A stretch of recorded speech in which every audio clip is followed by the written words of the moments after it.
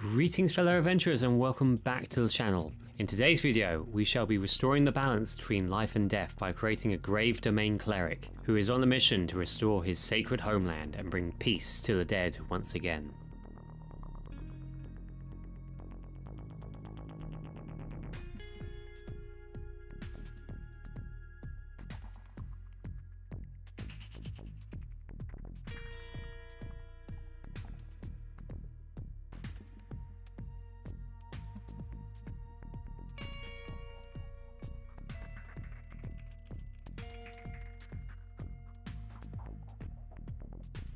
Death is a force of nature that no one should be able to evade.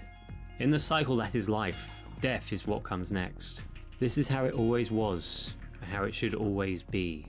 Few knew this more than Theron Riz, an elven resident of North Hollow. Coming from a small society that worshipped the Undying Court, and death as the next step in the journey, the clerics maintained the graveyard, keeping the site in immaculate condition, for anything less would be blasphemous. His family was there, kept safe in their eternal rest. But no one foresaw the oncoming storm of those who wished to harness the power of the undead and use it to fuel and prolong their lives. There are those in this realm that seek to escape the clutches of death. Sorcerers, warlords, necromancers, would-be immortals all trying to delay the inevitable, upsetting the balance and disrespecting the cycle. The land of his people, once protected, laid to waste, desecrated, now nothing more than the pit, devoid of the dead who once called it home.